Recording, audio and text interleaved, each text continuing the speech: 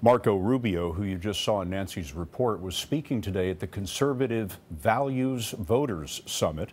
Donald Trump, his rival for the Republican presidential nomination, said this about Rubio. You have this clown, Marco Rubio. I've been so nice to him. I've been so nice. I've been so nice.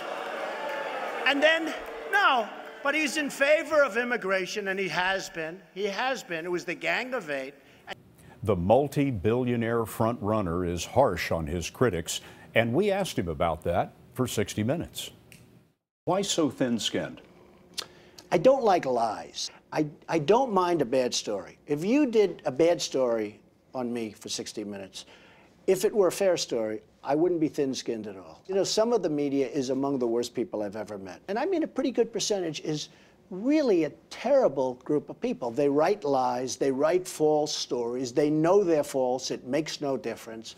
And frankly, I don't call it thin-skinned, I'm angry. But a reporter asked you a couple of hard questions at the first debate, and the whole week after that, it's war on that reporter. Well, I don't think that was a fair question. An impression is created, though, that you like to dish it out, but you can't take a punch. Oh, I think I can take it. I can take it if it's fair. Again, if people say things that are false, which happens a lot with me, if people say things that are false, I will fight like harder than anybody.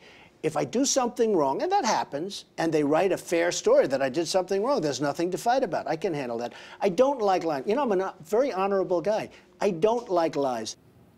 On 60 Minutes this Sunday, Donald Trump will talk to us about his tax plan, immigration, and replacing Obamacare.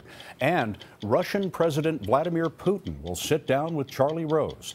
It's the 48th season premiere of 60 Minutes.